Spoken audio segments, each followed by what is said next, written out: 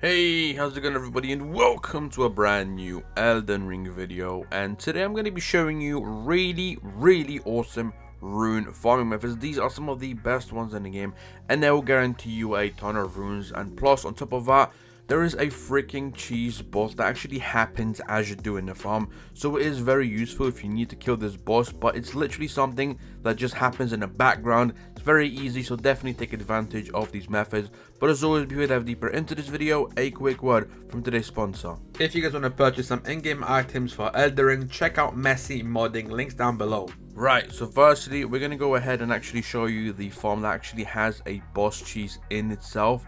So you're going to open up your map and then travel to this location right over here. This is the underworld, but this is more like the space part of the underworld. Once you're at this rest point, you are going to proceed to jump on your mount and then just simply follow the exact same pathway as I take.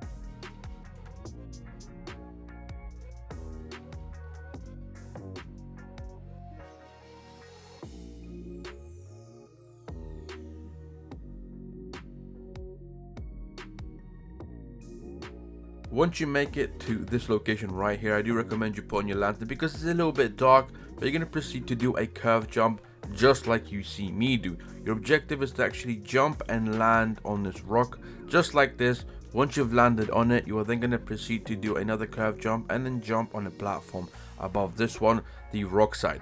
Once here, you're going to simply follow the pathway I take, just jump on the same rocks as I'm jumping, make your way all the way to the end of this like cliffside.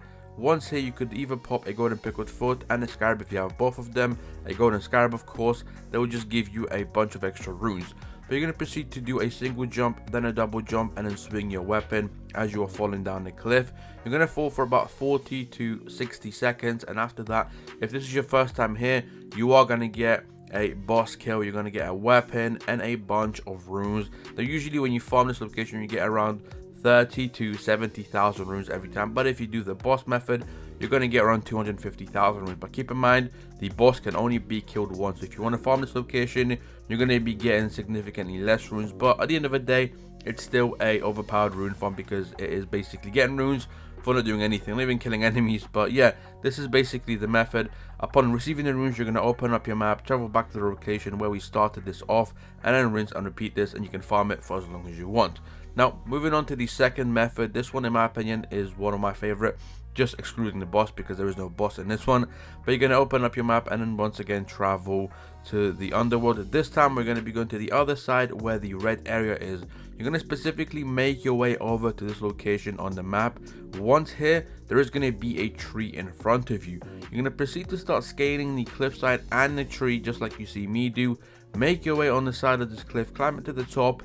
Once you make it all the way to the top of the cliffside, you're going to proceed to actually just follow the pathway once more that I take. You're going to start climbing these rocks, making your way across. You're going to jump across this crevice between the rocks, and then you're going to jump inside of this hole here. You can land on the platform just like you see me do, this one right here, and then proceed to turn around, do a single jump, then a double jump, and then swing your weapon as you're falling once again. After about 40 to 60 seconds, you can get anywhere from 150 all the way upwards to a freaking million runes, depending on whichever playthrough you're on.